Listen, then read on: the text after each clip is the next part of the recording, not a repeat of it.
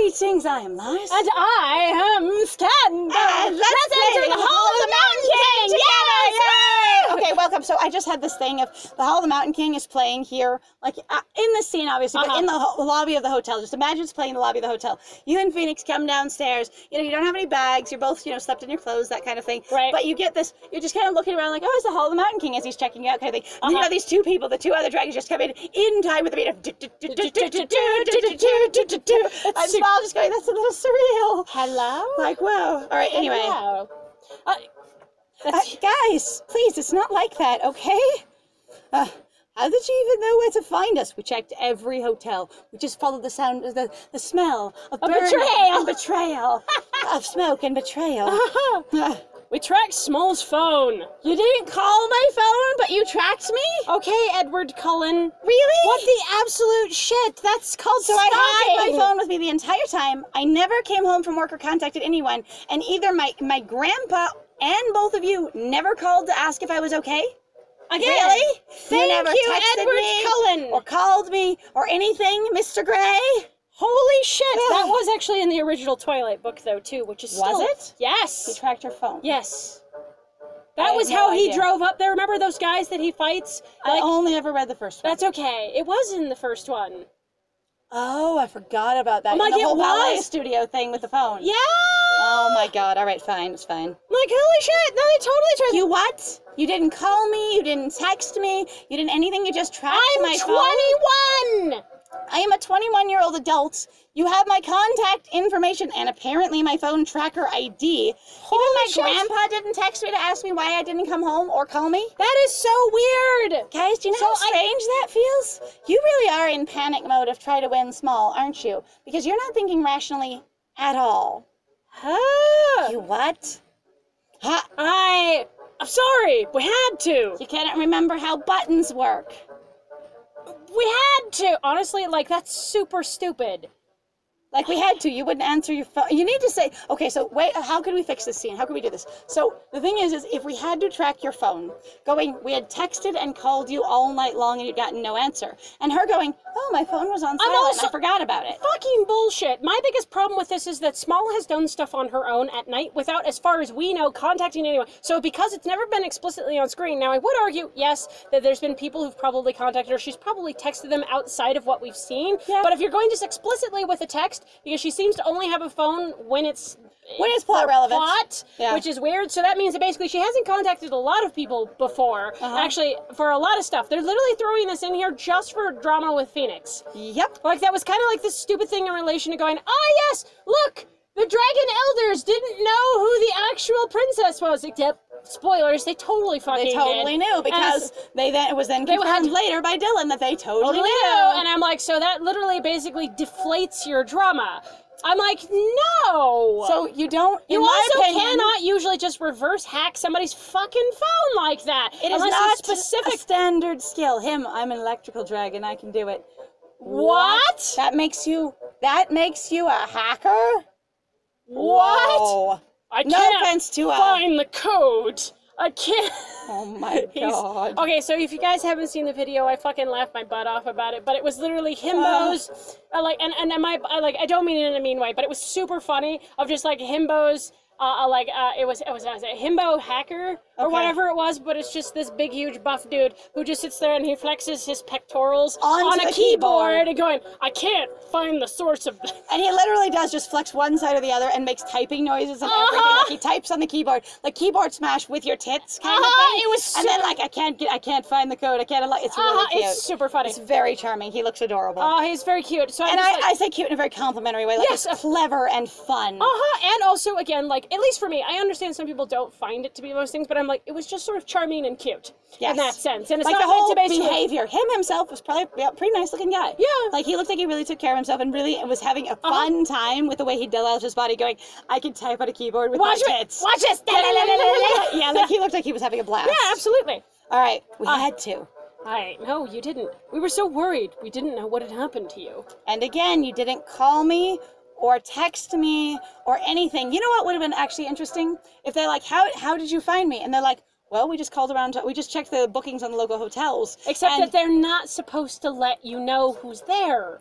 The thing is you ask if it's yours. Do you have a reservation for me under this name? I tried to place one, and it didn't, and I don't know if it went through. Well, so now we're teaching you how to break the law here. But Okay, genuinely, so, like in regards to customer service, like you're not supposed to be able to ask about other people's Yes. reservations. But if they don't know it's another person, they can be like, he used his real name. We knew Right. no one else would have that name. Right? His name is Phoenix Inferno, okay? Right? He would. And it's also like, but that's so stupid. I say either that, or you could just be like, literally, he asked Grandpa where's a good place to book a hotel, so we came Right. here. Now, why did it take you all night to do that? Who the hell knows? Or we didn't know which room you were in, of course, because we couldn't. So that, or Grandpa was asleep, and we freaked out all night long until in the morning he went, oh yeah, Phoenix asked me where a good hotel was, I recommended this one. Also, this would be kind of interesting because, okay, so socially, in regards to the romance genre, usually people doing this, obviously, is them going, oh God, you had sex last night, right? Imagine if you didn't pick the premium scene. Right? Would you be like, oh my God, if I picked the premium scene, we would have had sex! Would we have had sex? Oh my God, because of this. And so you would have been like, damn it, I missed out, and now I'm motivated to go play the game again. Or maybe. Because okay, but I actually like, as working through this, I actually like the idea that since, again, none of them are from around here, even though Rai has more context than everyone else, if you wanted to have this specific drama, you could literally be them running around like chickens with their heads cut off all night long until Grandpa wakes up in the morning, goes, what are you going on about? And then going, Phoenix and Smol have both disappeared. He's like, oh, well, Phoenix had asked me about a hotel. So Gives them the name. I recommended this. And they're like, we would then run straight over there. Without listening to the rest of what Grandpa has to say at all. He's like, yeah, because Phoenix wanted to take, Smol out on a special date. And so like you'd all been doing, special dates. Right? And so I recommended and they're going, this. nope, he's unique. So again, I was going to say, it would be a really great thing to use your characters. All the time people go, I hacked your phone, I did this thing, I traced whatever. And going, use your other character knowledge. Different people and different characters have different things. Now, being in management, that's one of the, that I have done for many years in the past. Going, it's really cool to learn what the strengths are and resources of your team and to use them. But that also translates really well to writing, where instead of having someone do something in a void by myself, solving all problems with no community whatsoever, I am an island, which honestly gets tiring for me after a while. It really does. To go, it's actually interesting and clever to go, I use the resources of the people around me, and it would actually be a really fun plot point to have Phoenix go, hey Grandpa, where's a good place I could take Smol for my date? Right? Like how much fun would that be? And then him just going, your grandpa told us about it this morning. Right? And would it be really fun? Like, and honestly, it would also be hilarious to watch them, like the idea of them worrying about it all night, not knowing what to do, which is sad for them, and I'm sorry. But comedically, it would work. Yes. And then he just has the answer in the morning. Yes. So there are other ways to do this that aren't just, I hacked your phone, it was necessary. Without texting or calling me ever. Now you just sound, creepy and possessive? To me, it just sounds dumb, because why wouldn't they call? No kidding. That sounds like a huge oversight in the writing. It just feels like, why would you ever leave this out? Also, he's texted her before. Rai has functionally texted with Smol on screen. We know he can do this. Yep. All right. We didn't know what had happened to you. Yeah, you could have said something, Phoenix. As if you told me all of your plans for all of your dates. Yeah, you totally told me about the damn string lights and everything else you were doing, and every time you ever tried to hang out with her, and the time you climbed in through her window that I had to hear about later. Yeah, you totally planned all that with me. Chill the fuck out. Hey, what Smol and I do in our private time is, well, it's private. Did I ask you to exposit your entire dates to me? Did I ask every detail about the aquarium, even though I was fascinated about the damn fish? Did I ask you every detail about your damn mansion and what you did there with her, even while we waited outside on the couch? Like, no, I didn't. It's private, okay? We've all been respectful of each other's privacy and haven't asked about the damn sandwich date either. We just let it happen. So you can let it happen, all right? Chill. Well, you've hogged her enough, Phoenix. I'm gonna whip her up and Smol. Hog her myself. I've actually spent the least amount of time with him as with any of you, just, actually. Speaking of which. Yeah. Hi. And also, he's the least amount of drama compared to all my God. Of you. Since when do you need help with anything? What? Come on, I have some things I need help with today. Wait. I'm also like, why are you suddenly directing us? You have to go with us. You're not asking anymore. Now this is actually way more direct. Okay, I know Phoenix's thing was basically an invasion of, I'm going to physically grab you and force you to do something. Right? But it's also But again, he was having one of those private experiences the way a lot of them had of going, this is something really fun in my culture. I'd like to share it with you. Right. Now, it doesn't mean you're getting participation, yes. But all of them have done some level of, I am having experience on my own, and I'm involving you in it. Even Dylan did it in the park. Yeah, I know. When you passed out from psychic exposure.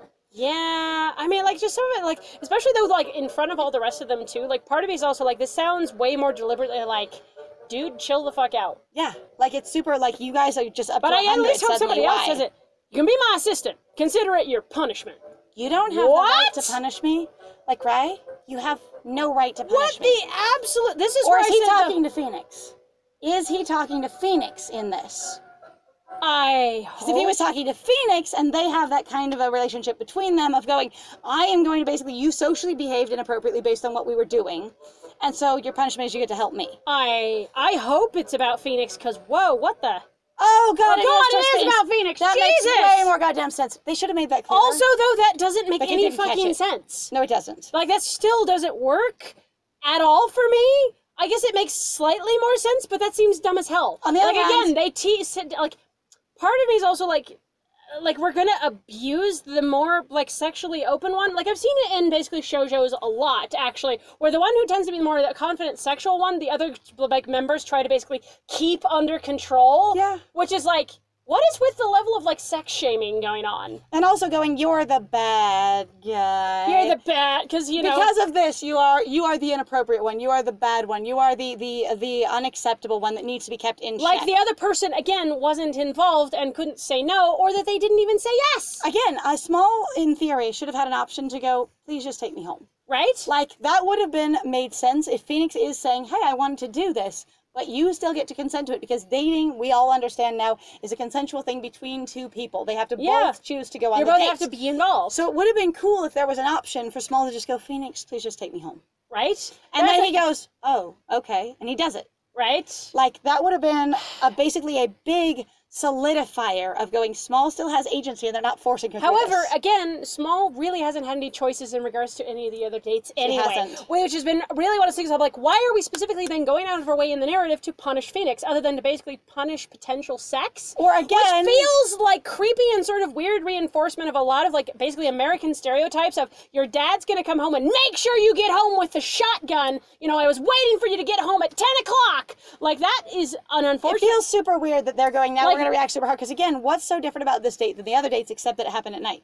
We have been with the other ones for hours across the day, especially with Dylan. An aquarium date is not short. Do people really think sex doesn't happen during the day? Let alone the date of going, you tried to show off for me in a fighting arena, and then we went and spent the day at a theme park or an amusement park. An amusement park, that one. And going, that is also not short. You Yeah. spent many hours with these boys, okay? Yeah. Like, this is not remarkable. He also picked you up late in the night, and it's now morning.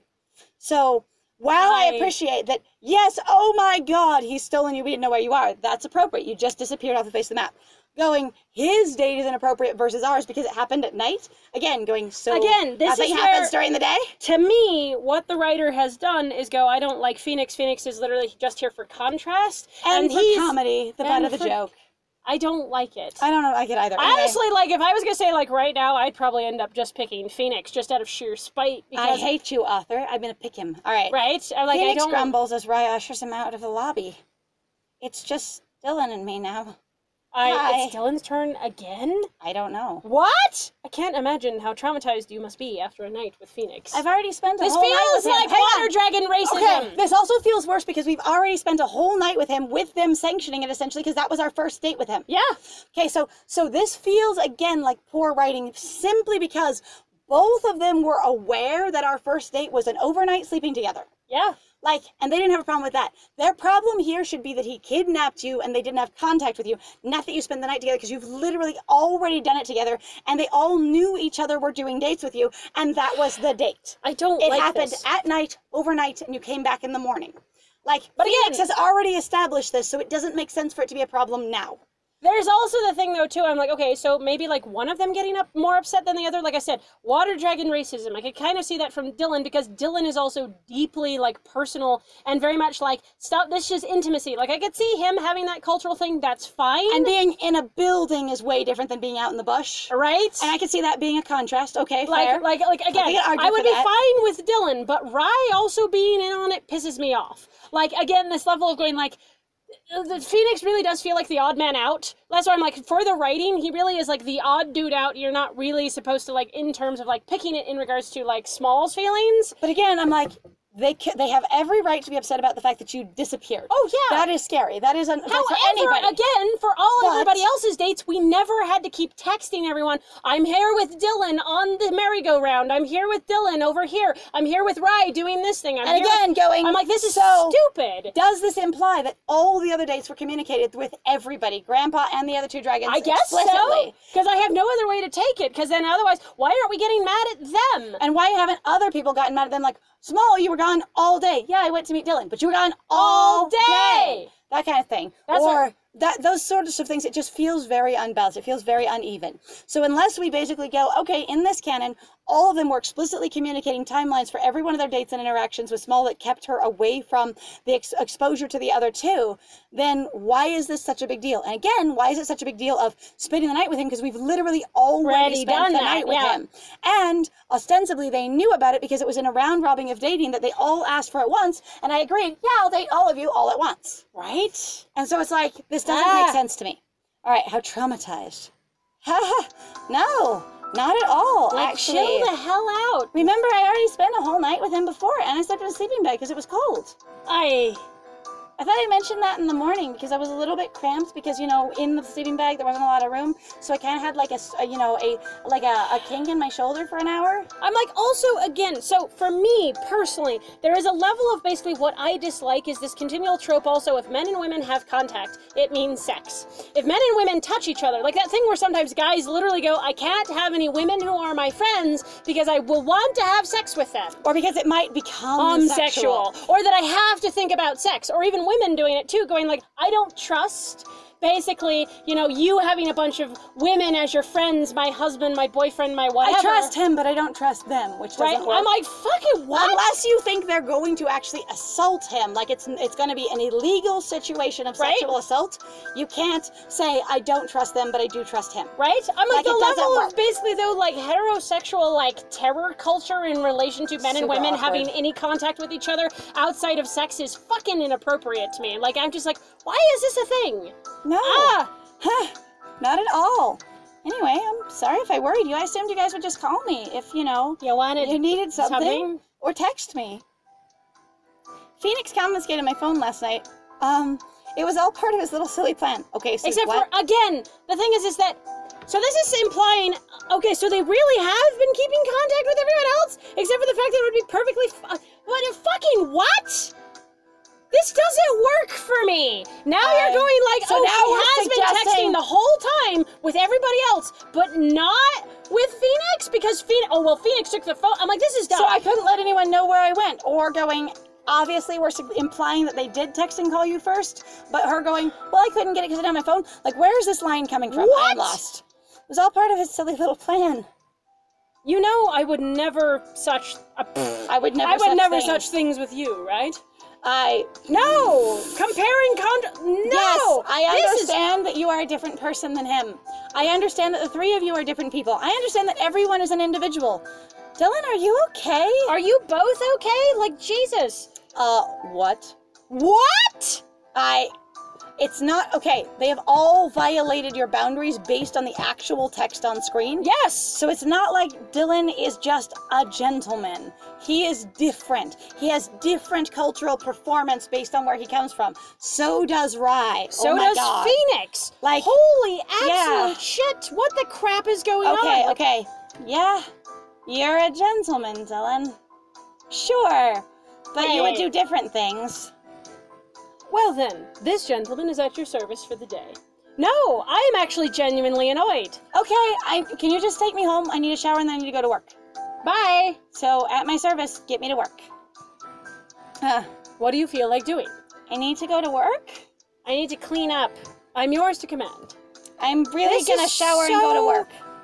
I will get breakfast with Dylan, get coffee with Dylan. Oh my God, go home so I can go I will go home and shower because, ew, we've established on screen to some degree that hygiene is important because people have been bathing. Right. We have also established on screen, now it hasn't been very often, but if it's part of the narrative at all, it can then be considered important to the narrative. Right. So the fact that she's like, I am gross, the first time Phoenix really is aggressive about I'm looking you up and down. Right. Then it implies that she really does go, after work, I need to clean up. Right. That is what I do. I'd do breakfast. I'm a hungry monster. Freaking hell. Well, honestly, we don't have to do breakfast right now. We're going to actually have to go get breakfast later. Ah! So I guess thank you very much, guys, then, for joining us. If you like what we do, please feel free to like, comment, and subscribe. And also maybe feel free to share the videos maybe with somebody that if you want to start, like, a conversation with someone. Or basically, if you just kind of want to use our words to talk about something. Or if you think they might laugh their butts off. Yes! We also love to have a good time. Shockingly, believe it or not, we're not just the angries. I know this is a little annoying, or at least I find it to be a little annoying. I won't put that on you, because I understand this is also mostly my experience that you're getting to experience. You could just be super entertained by us going off about this, and that's great. And that's awesome, actually. Super More good. power to you, absolutely, because I'm not going to dictate to you what your experience should be. And nobody should. Use your brain, use your thoughts. I encourage you to be mindful and question everything. And develop your own opinions. Yes! Yay! Absolutely! And thank you very much for joining us. If, again, you also want to support us more personally, which would be super cool if you did, please feel free to go check out our Ko-Fi and our Patreon. We've got some links in the description down below. Yep. And I have been Scandal. And I have been Lies. And it was great playing with you. Bye!